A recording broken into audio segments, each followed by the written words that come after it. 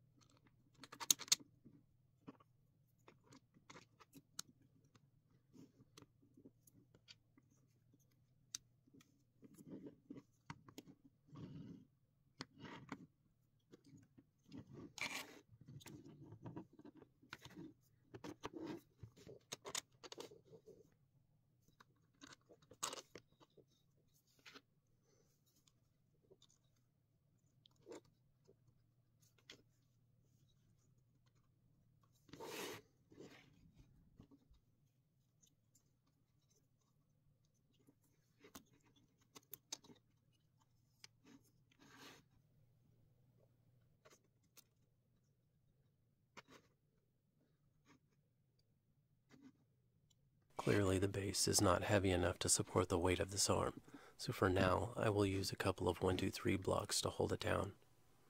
As you can see, I don't have a hand or anything to connect to this arm.